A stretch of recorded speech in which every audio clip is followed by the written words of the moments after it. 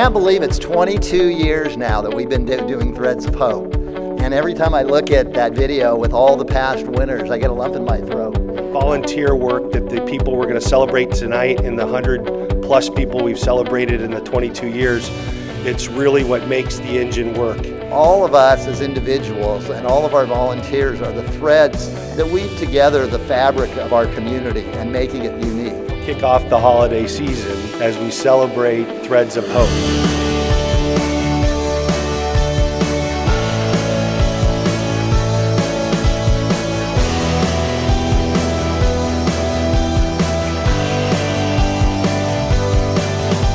What makes the volunteers and our nominees that you're going to meet tonight so special is that they carry their own pains and burdens too, and yet they look beyond them to ease someone else's pain.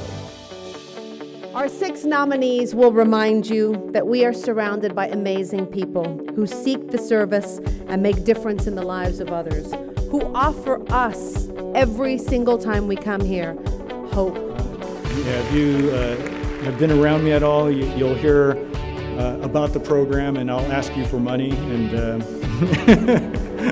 we're always fundraising for the helmets and locks, but it's a great program.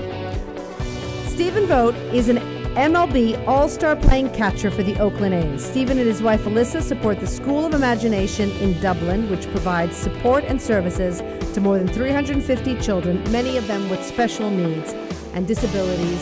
So when we found out about the School of Imagination up here, that sounded exactly what we were both passionate about, and that's helping special needs students be included in the classroom with the kids without special needs, and they're going to just feel like they're part of the class and they belong there. Brian Ware is the founder of the Crayon Initiative, a nonprofit that collects unwanted crayons from restaurants and schools and manufactures them to donate to children's hospitals. I've been lucky enough to visit many of these hospitals where I've met incredible children going through unimaginable situations. But somehow, a new pack of crayons brings a smile to their faces. Fran and Vic Smith have been volunteering in their community for decades, literally. They are still volunteering at the age of 90 and 94. 2 or 3 Fridays each month, we fill about 500 boxes with food for children in a special program. It's a pleasure and an honor and very humbling for us to be part of this. This year, Stephen J. Rivera Threads of Hope Visionary recipient is Sister Ann Welts of the Bay Area Crisis Nursery.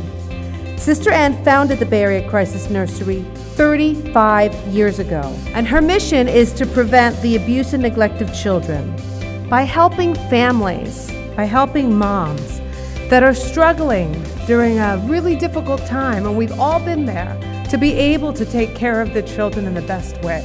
Sometimes you need a respite, sometimes you can't do it on your own, and that's why Sister Ann is here.